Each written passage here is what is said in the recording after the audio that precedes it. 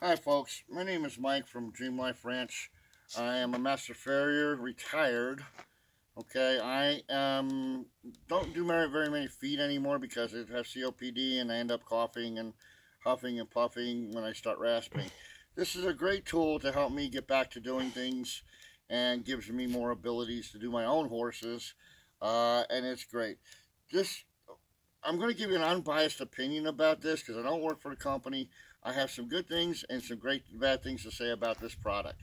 Number one, okay, this is called the hoof knife, and it's a great little tool. Very lightweight, very quiet. Horses don't seem to object to it. All right, and there's with the label on it. The only thing is, what I don't like about it is when you're sitting there, and let me put this down. You're worried about the horse and you're holding the horse's foot and everything. When you go to push the button and push straight down, it's locked. It won't go. You gotta fight. You gotta fight to push it up. Fight to push it up. Fight to push it up to get it to turn on. Pain in the neck. Okay, I got other things to worry about than turning this on.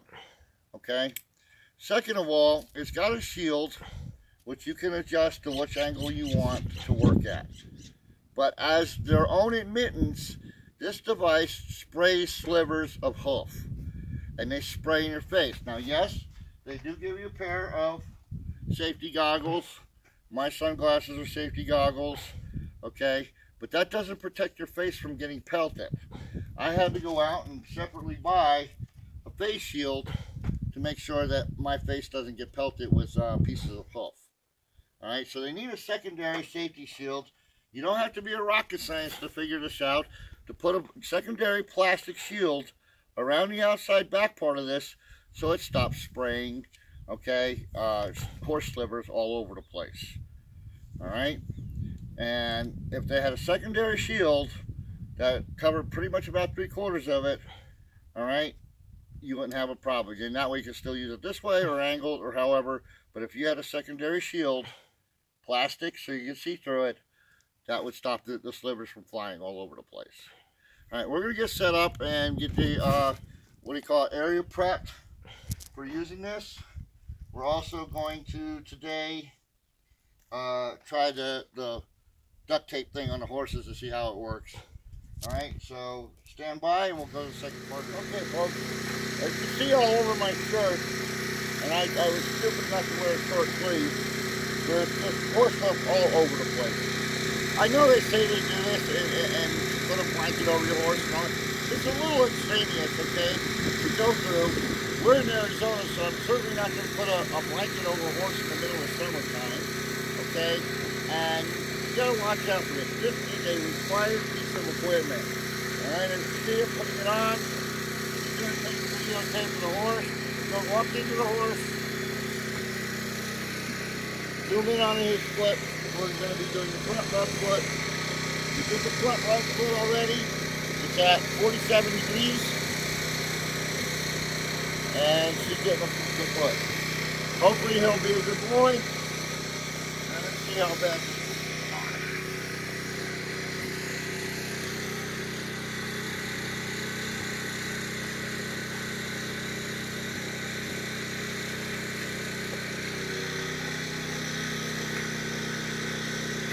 Now here in Arizona, your feet get to be as hard as a walk, especially in the summertime. And they love to get stones in along their claws.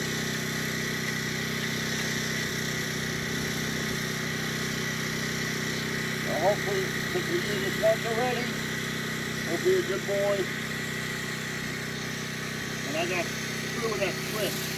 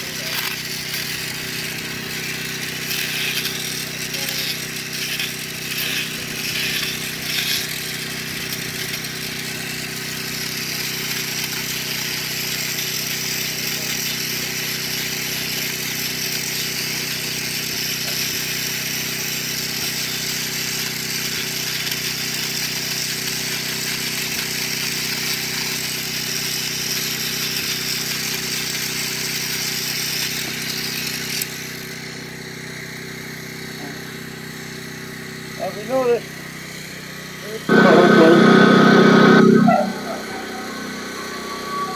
At this point, I felt like I was covered in fiberglass. Okay, so they feel very comfortable. I know it's hard to hear me because of the generator. I apologize. Okay, they need to have a guard. So please, Hoof Boss people, put a secondary guard on there. It's only common sense. Plus. Alright, well that's pretty much it for today. We did one horse in a couple feet, which in my age, 2 feet a day is a pretty good deal. Alright, one of the things, folks, is please, it's a great tool.